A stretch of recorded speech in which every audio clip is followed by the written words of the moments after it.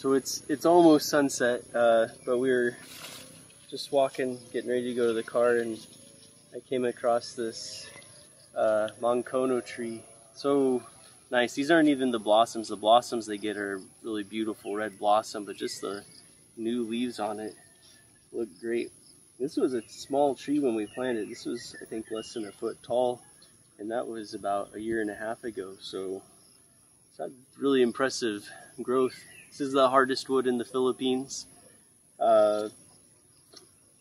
Denser than water. Just feels like a rock. If you tap on it, it really feels like it's a rock. It's a really beautiful wood and pretty rare wood too anymore. So this is I'm pretty happy about this.